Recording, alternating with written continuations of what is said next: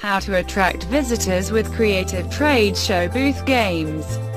Most of the people who are in the event management industry will have the experience that the exhibition plan tend to revise repeatedly for many times. And this is the rule rather than the exception in this industry.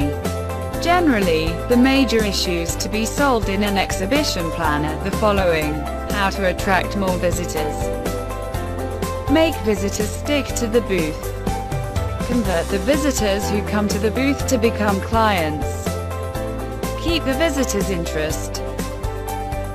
People interest is short-living and can change very fast. To keep the visitors, you need to come out with some interaction with them. You can do some activities like playing little games, customer surveys, brand promotions, interactive activities, lucky draw, and etc. Trade show booth games ideas. Many conference and exhibition venues will use the large electronic screen to interact with visitors instead of simply playing promotional video and product display. For the interactive large screen system, it includes 3 functions: electronic sign-in, 3D interactive games, and sweepstakes or lucky draws. Electronic sign-in.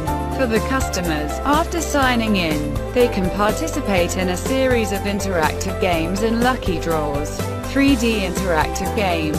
Playing these types of games will not get restricted by the venue, and you no need to prepare game props. Lucky draw.